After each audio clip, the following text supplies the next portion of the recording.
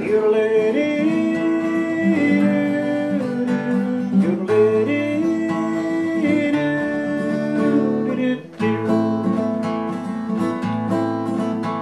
a land the Spanish once had called the Northern Mystery, where the rivers run and disappear and the Mustang still runs free.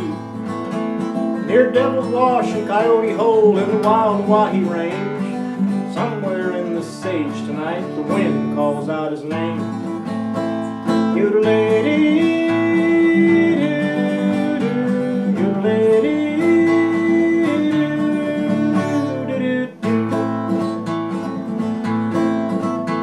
Come gather round me, buckaroos, and a story I will tell about a fugitive, Claude Dallas, just broke out of jail.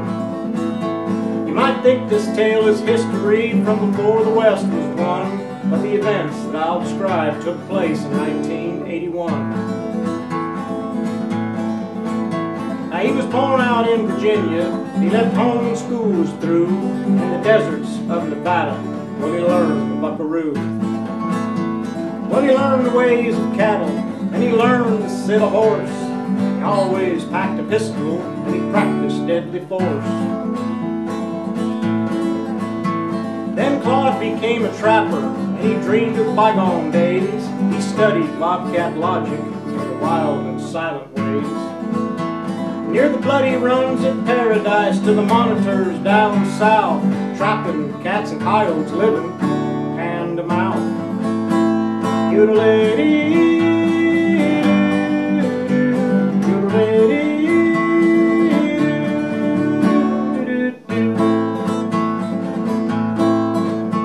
Then Claude took to living all alone out many miles from town. A friend Jim Stevens brought supplies and he stayed to hang around. That day 2 wardens poking elm drove in to check Claude out. They were seeking violations and to see what Claude was about. Now Claude had hung some deer meat. He had a bobcat pelt or 2. Folk claimed they were out of season. He said, "Dallas, you're all through." But Dallas would not leave his camp. He refused to go to town. The wind howled through the bull camp. Well, they stared each other down. Now it's hard to say what happened next. Perhaps we'll never know. They were going to take Claude off to jail, but Claude vowed he'd never go. Well, Jim Stevens heard the gunfire. When he turned around, Bill Pope was falling backward, and Camilleons lay face down.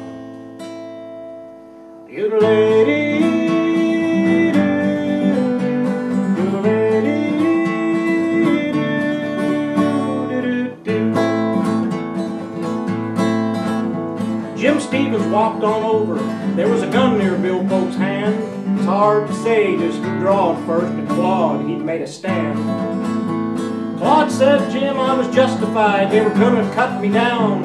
He said, "A man's got a right to hang some meat when he's living this far from town." It took 18 men and 15 months to finally run Claude down. In the sage outside of Paradise, they drove him to the ground. Convicted up in Idaho, manslaughter by decree. 30 years at maximum, but soon Claude would break free. This story has no ending. There may be no right or wrong. The lawman and the renegade who graced 1,000 songs. So the story is an old one. Conclusion's hard to draw. Claude's out in the sage tonight. He just may be the last outlaw.